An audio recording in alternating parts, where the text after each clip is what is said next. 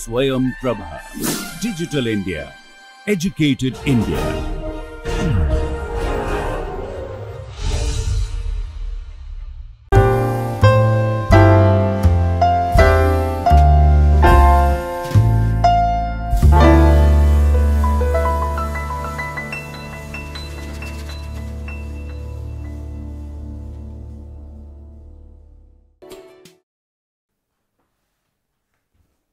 Okay. Now, let us go to the cyclohexane disubstituted cyclohexane, where the substituents are in the 1-2 relationship. Okay. And we will take the simplest case 1,2 dimethyl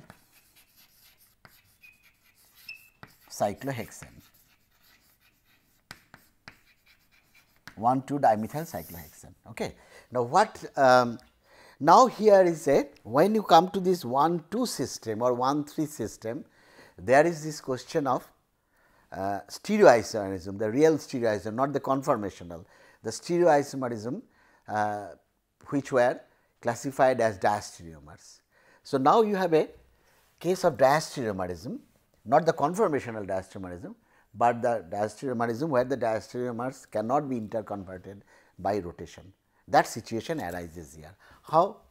Like what are diastereomers? We know that like cis and trans butene, they are diastereomers and they cannot be interconverted by rotation. You have to break the bond and then make the bond to convert one from the other. Okay. So, they are diastereomers.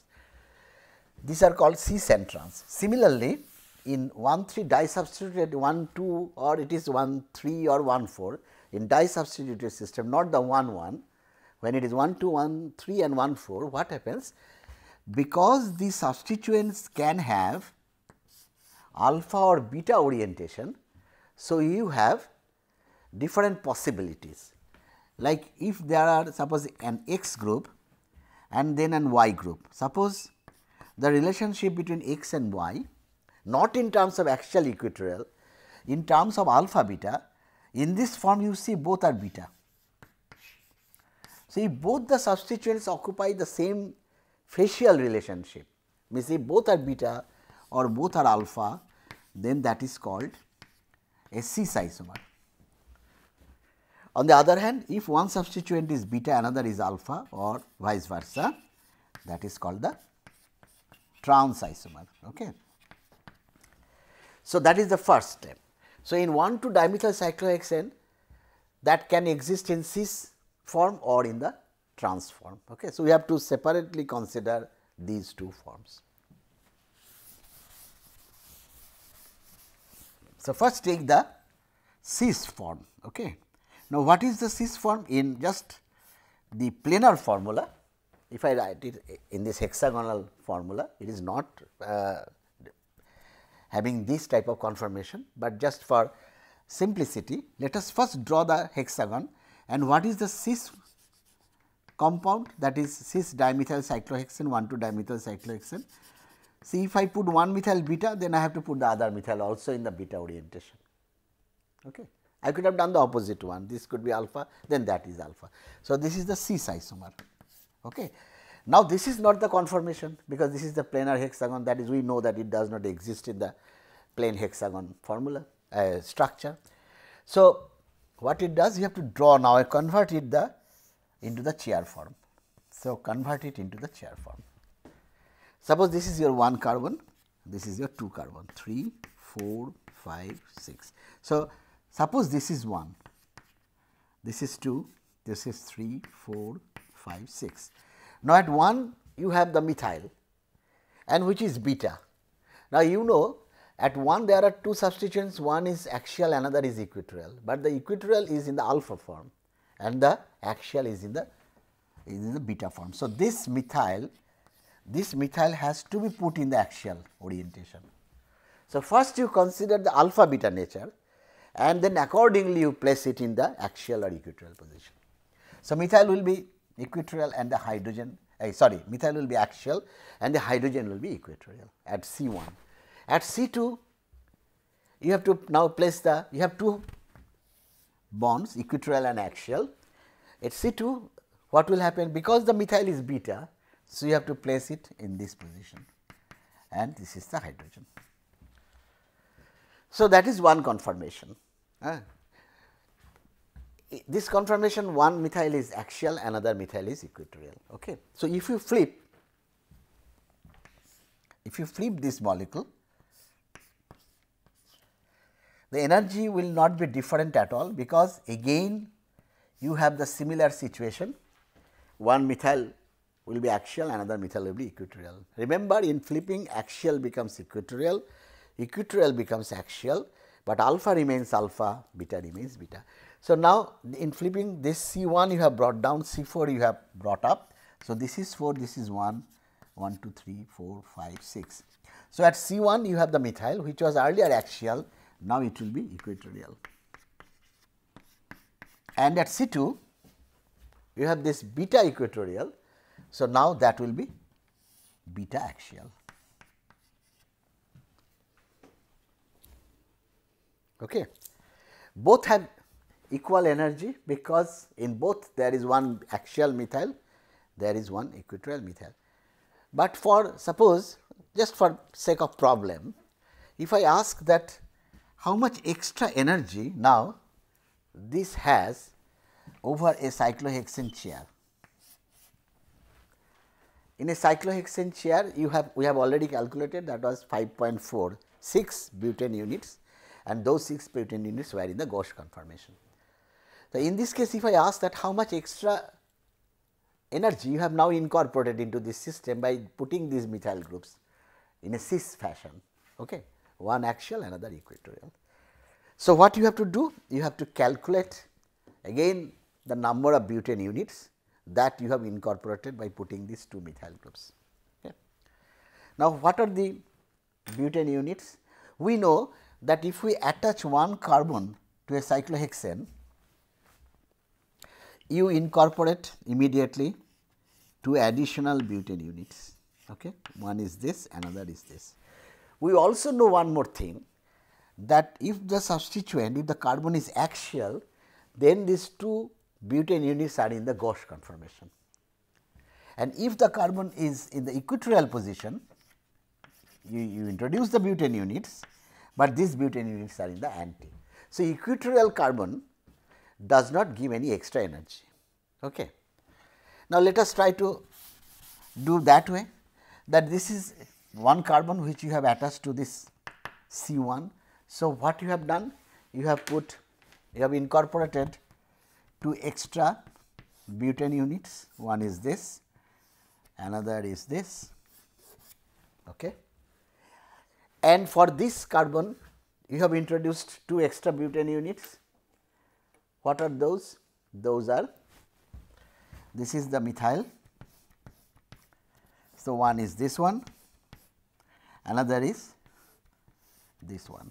Okay. This I can write it methyl 1,6,5, methyl 1,2,3, that is for this carbon, and then we have methyl 2,3,4 and then methyl 2,1,6. Okay. But that is not the end of the story. There is one more extra thing that is there, and that should not escape our eye, and that is because these methyls are in the 1,2 position. So, now they themselves form a butane unit, and that is this one, maybe the white chalk will show. So, an extra butane unit is there, and that is because they are placed in a 1,2 fashion. So, number of extra butane units in this form is 6 is already there in the cyclohexane, but the excess. So, 6 plus, now the plus is, now you have 5 butane units, 2 for each carbon atom that you have introduced, and another is the mutual butane unit formed, the butane unit formed due to their mutual relationship, the 1,2 relationship. So, you have 5 butane units, but out of these 5 now you have to find out how many are Gauss and how many are anti. So, out of these 5, because this is axial, so axial will introduce 2 Gauss butane. So, out of these 5, if you break down these 5, so out of these 2 are from this axial methyl, they are in the gauche form, and equatorial methyl does not introduce any extra energy because they are in the anti form. So, these two are in the anti, but the mutual one, this one is another gauche form. Okay. So, 2 in the gauche unit, 1 is in the gauche, that is the mutual, and the rest 2 are in the anti. I hope this is clear. So, this does not, these are the anti, these are the gauche, and the mutual one is also in the gauche form. So, the extra energy that you have is extra energy over a cyclohexane is 2 plus 1, that means 3 into 0.9. So, 2.7 kilocalorie per mole. Okay. So, that is clear. Now, this mutual relationship will not be there if they are in the 1-3 position. This happens because they are in the 1-2, they are having a 1-2 relationship. Okay. The next question that comes, that is also very interesting, that what is this molecule chiral? Chirality, we have not described the chirality yet, because in 1-1 system there is no question of chirality, because when you have two different groups, even if you have two different groups, there will be a plane of symmetry going through this carbon and this 4th carbon. C1, C4 will form a plane, which is a plane of symmetry for this molecule. So, 1-1 will not be chiral, but once you have this 1-2, 1-3 system, then this sort of chirality issues also come, that whether this molecule is chiral or not. Okay. That is little bit tricky, because what happens, how to check chirality of a molecule? Either you can see whether there is any symmetry present in the molecule or not, that is one way. The other way, you draw the mirror image and try to see whether they superimpose or not. Okay. Now, interestingly, if you draw this molecule in the cyclohexane as a planar hexagon, you will immediately see that it appears that it has got a plane of symmetry, if you draw it in this fashion. But in the actual conformation, this is axial, that is equatorial. So, there is no plane of symmetry. Okay. So, in the actual, this is the conformer. So, actual conformer does not have any plane of symmetry. Okay. So, the question is, now there is a, this plane of symmetry is gone. So, the question is, now is it chiral? So, how to answer that?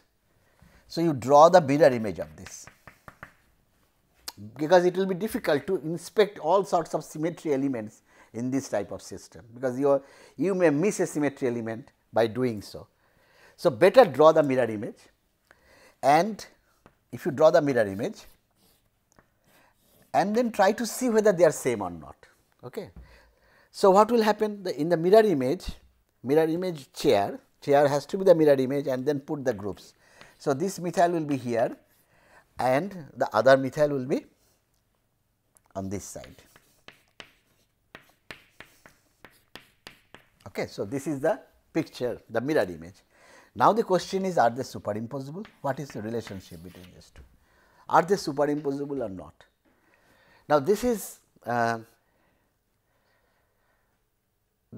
how to answer this type of question, that relationship between different chair forms, the same molecule written in different types of ways. So, whether these are same or they are not same, how to decide on that. Okay. Now, there are again different ways. Today, I will give you again a mnemonic device by which you can compare this versus this. The best way of comparing this and that is to try to turn it around. This is the problem, is you cannot directly say whether these are two are same or not, because the problem is on this left side are the methyls and here on the right side are the methyls. So, either you now start rotating it and try to bring the methyls in the respective positions which are here, and then see whether they are same or not. Okay. Now, that is one way, maybe next time I will do that. Today, I will give you just a mnemonic device. Mnemonic device is that will quickly solve this issue, that whether they are same or not. That device depends, see, that relies on the relationship between these two methyls. So, I can have different types of relationship between the methyls. I can check whether they are axial or equatorial, what is their status. I can check whether they are alpha or beta, that status I can check. And another thing I just incorporate, that is that I decide to traverse through these carbon chains and come back to 1. That means, I start walking from here, go to C2, the minimum, that is that because I could have gone the other way around also, but I want the carbon which is having the substituent to come very quickly. So, I start walking from C1, then come to C2, then C3, then C4, then C5, then C6 and come back to 1. Okay. So, I do this walking across the ring system in both the molecules, okay, and then see. So, that means, I have now 3 parameters. One is, as I said, axial equatorial nature of the substituent, the other is the alpha beta nature of the substituent, and a third parameter I am introducing, that I am trying to go from 1, then 2 to 3 to 4. So, I want to traverse through the ring in such a way that the substituents come very quickly, because I could have gone, again I repeat, I could have gone this way, but that way the first I go to a unsubstituted carbon, then another unsubstituted, then unsubstituted, then unsubstituted, then the substituted one. Rather than doing so, what I do, I decided to walk in such a way, traverse in such a way that the substituted carbons come very quickly, okay, the shortest path in that sense. So, I have a direction. See, when I come from this to that and then traverse like this, I have a directionality now, because whether it is clockwise or anti-clockwise. So, if I have these 3 parameters and then write those parameters and then have the same 3 parameters here and then compare them. Okay. An example will make it very clear. Suppose I decide that I come from this axial, I start from here, that means, I come from this axial methyl and go to the equatorial methyl. So, this way 1, then 2, then 3, then 4, then 5 and 6. So, I fix this axial to equatorial motion. So, I come from axial to equatorial, I could have done the other way around, but suppose I fix it that I go from this axial methyl to the equatorial methyl and finally, then C3, C4, C5, C6. So, how are they behaving, means in terms of facial relationship? I am going from a beta methyl to a beta methyl, okay, a beta beta relationship. And what is my direction? If I do that, I am actually traversing in a clockwise fashion. I am traversing in a clockwise fashion. Okay. So, the direction is clockwise. Clockwise rotation. Okay. I do the same thing here, okay. But I fix the first one, I do not change the first one, axial to equatorial. So, if I want to move from an axial methyl to equatorial methyl, I have to start from this position and then come back to the equatorial methyl, and I see these 3 parameters. So, axial to equatorial I go, and then I see that what is the facial relationship. This is beta and this is also beta. So, the first 2 are same.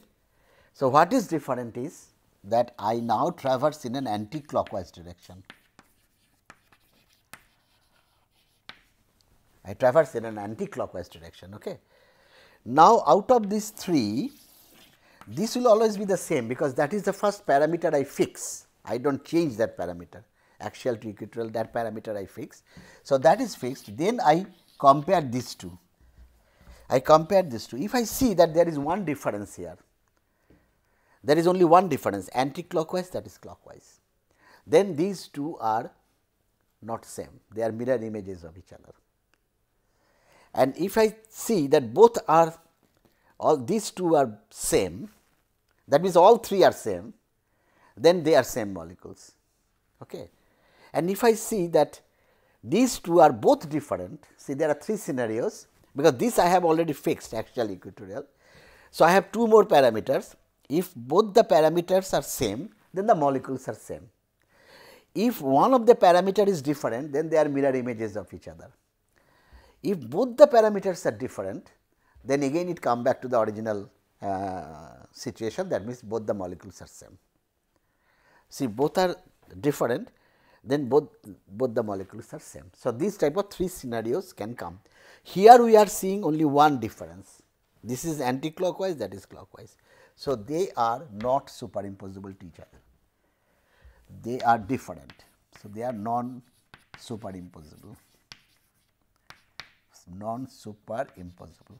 Okay.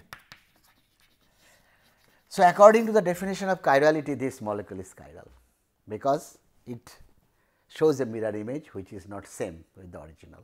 So, this molecule is chiral, but nobody is yet to separate these two molecules. Why? Because when you flip this molecule, see, we have just checked the relationship between the mirror image and the original one. Now, the question is, when you flip this, what happens, whether this remains the same with this or this becomes same with the mirror image or not. So, we have to again put these three parameters and check. So, I start from an axial to equatorial methyl, that journey axial to equatorial, and then it is beta to beta, and this is the direction is again anti-clockwise. So, basically what is happening now? This is suppose my original A, this is my flipped form B, and this is the mirror image C. Okay. I know that this should be chiral because the mirror image is different, but however, there is a problem. Now, the flipped form becomes same as the mirror image. So, if the flipped form becomes same as the mirror image, and since both these two have same energy, because one axial, one equatorial situation. So, in a mixture, if you try to isolate this molecule, half of this will flip and go into the mirror image. That means, this molecule will always exist as a 50-50 mixture of the two forms, the mirror image and the original. Why they are remaining 50-50? Because they have the same energy and they are obtained, they are interconvertible by flipping. So, this is what is called now non-resolvable, a case of what is called a non-resolvable DL pair, non-resolvable DL pair. So, if someone asks that what is the, if is cis 1,2 dimethyl cyclohexane chiral? Yes, it is chiral definitely, because according to the definition of chirality, mirror images are not same. Okay. But you cannot separate these two, because by flipping this is converted to this one, that I have already shown by this mnemonic device. Next time I will do the rotation, that by rotation how can you really prove that by that means the other way around I can say that when I flip this, it goes into the mirror image. When I flip this molecule, it goes into the mirror image, because the mirror image has been proved to be identical with this one. Okay. So, do not get confused, again I can simplify a little bit. This is the original molecule. If I flip it, the flipped form is the mirror image of this one. Okay. So, I do not have to draw the mirror image, this is the mirror image, and these two are present in 50-50 mixture, and this because they have the same energy and the energy barrier is very low. So, it is you cannot separate these into individual isomers. Okay. So, that is why we say that it is existing as a non-resolvable DL pair. If you go by the planar conformation, that means the hexagon, this type of conclusion you cannot reach, because planar conformation says that it is a mesoform, because it has got a plane of symmetry, but that is not correct. It is not a mesoform. See, initially people tried to measure the optical activity, the rotation, but they never got the rotation out of this. So, they thought that meso is all right, that they are saying it is meso. Meso means no optical activity, but that is wrong. This is not meso, that is non-resolvable DL pair. The reason it does not show any optical activity is because you cannot separate these two. Maybe at very low temperature it is possible, and one day will come when people will isolate these at very low temperature and separate them. Okay. But the question is basically we are talking about the room temperature chemistry, that at room temperature under ambient condition what happens? You cannot separate them, they exist as a non-resolvable DL pair. That is for the cis compound. Okay.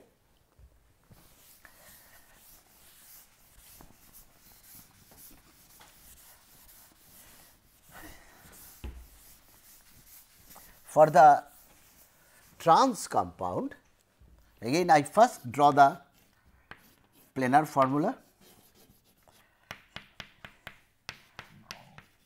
This is the trans one. So, if you write in the cyclohexane chair form, suppose this is the 1 carbon, this is the 2, and C1 because it is beta. So, you have to put the methyl in the axial position, and you have to put the other methyl alpha, that also in the axial position. So, this is one form. If you flip it,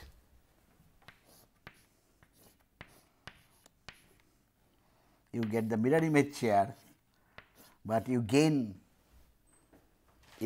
something, and what is that? Now, both the methyls, so this is the number 1 methyl 2, so 1 is here now.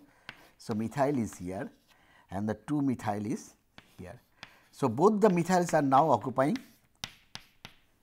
equatorial positions. So, it is a di-equatorial system and this is a diaxial system. So, it will be mostly almost 100%, close to 100% in this di-equatorial form. Why? Because you can say that the rule of thumb that the groups do not occupy the axial position, because there is 1,3 diaxial interaction. So, when you put the methyl in the axial position, so you have how many diaxial interactions here, and then one is for this up methyl and the other is for the down methyl. That is one way of explaining the instability of this, because it suffers from this 2 here 4 interactions, methyl hydrogen diaxial interactions, which is not present here. Okay. The other way you can again start calculating the number of extra butane units that you incorporate and what is their status. Okay. What is their status? And see, extra butane units will be again 5, because for each carbon you are introducing 2 butane units and then their mutual relationship, that also constitutes one more butane unit, that we have seen in the cis form. So, now what is the energy difference between this and that? In the cis form there was no energy difference because one was axial, another was equatorial. Here this is diaxial, this is di-equatorial. So, what is the energy difference between the two? So, that will rely on the butane units, what is the status of the butane units. So, this is axial. So, that will immediately put 2 gauche butane units. This is also axial, that will immediately put 2 butane units, 2 gauche butane units. Okay. So, these 2 axial methyls have 4 gauche butane units interactions, and the mutual one, interestingly, fortunately the mutual ones are in the anti form. So, the other one is anti. In the case of cis form, in the case of di-equatorial form, this is equatorial. So, that extra butane units, these are all anti. So, this is anti. For the equatorial methyls, you do not have, you have all anti, but the mutual one, the question is what happens to the mutual ones. I can show you what happens to the mutual ones. See, this is the diaxial form, this is axial, that is axial, and what is the di-equatorial form? That you flip it, take this up and take this down. So, this is the di-equatorial form, this is equatorial, that is equatorial. What is the relationship between this di-equatorial? So, look at this, the dihedral angle is 60 degree. So, the mutual butane unit is having a 60 degree dihedral angle. So, that constitutes one gauche butane unit, okay, plus 4 anti, and that is due to the incorporation of equatorial methyl, that is the normal. The mutual one is the gauche. So, the difference in energy between these two is what? Will be 3 gauche butane interactions. So, that means 3 into 0.9. So, that is 2.7, okay. And that is the correct way of looking at it. See, if you look at the, see, we are calculating on the basis of this 1,3 diaxial interaction and we landed up having 4, but here if you do it correctly as the butane units. So, ultimately the difference comes to be 2.7 kilocalorie per mole. Okay. And regarding optical activity, now there is this flipping is almost stopped because this is not present. So, you have only this, and you can draw the mirror image the way I said. You can draw the mirror image and the mirror image will not be identical, the mirror image is non superimposable, and in this case flipping does not give you the mirror image. So, it will be present as a resolvable DL pair.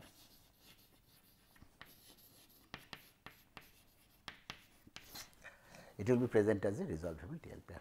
Okay. I think next day we will start turning this molecule and what is the perspective projection formula. If you turn it to 60 degree, then 120 degree, and where are the positions of the methyls, because that way, that is the very basic ab initio approach to compare between two cyclohexane rings. Okay. The way I did it is a kind of mnemonic device just to help you out in sorting out this type of problem, that directionality, alpha beta nature and the axial equatorial nature. Okay. So, that part we will do the next time, and we will also cover the 1,3 and 1,4 dye substituted systems. Thank you.